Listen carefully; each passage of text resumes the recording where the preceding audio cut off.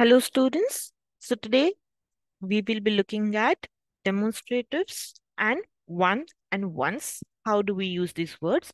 This is the first grammar topic in our unit 3, if you remember. Okay.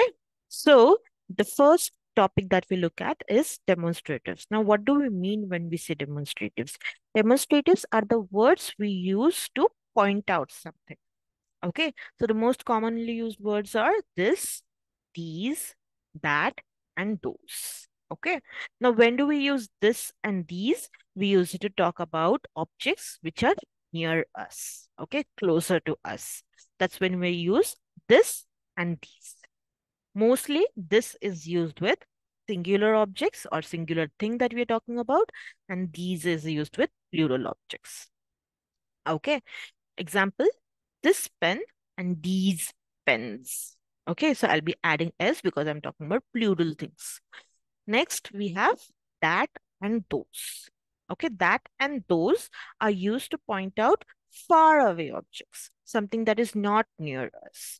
Okay, so we use that with the singular object and those with plural objects. Okay, so that book and those books.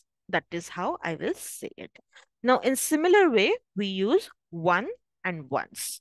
One is a pronoun which we use to replace basically a singular noun.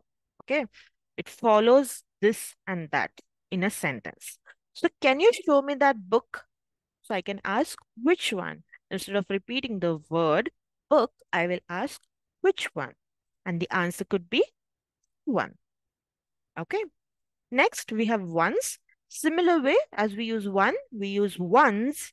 Now, this is different than once. Okay, once is when we say one time. Here we use it as ones.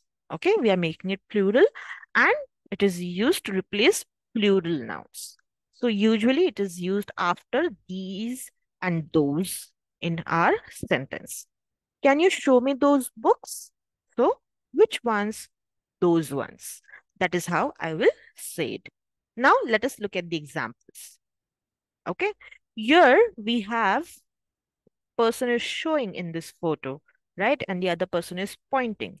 So I can say, how much is this scarf or how much is that scarf because it's far away, right? Or how much is this one or how much is that one?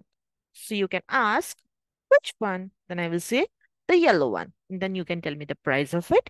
It is $24.95, right? Now, when we're talking about plural things, I will say, how much are these gloves?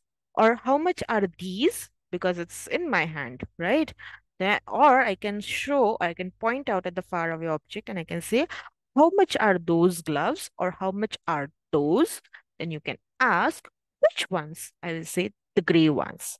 And then you will tell me the price. They are $15 or 18, sorry, $18. Okay. That is how you can answer it. Got it? Now practice making these sentences in the comments. I'll see you in the next video. Thank you.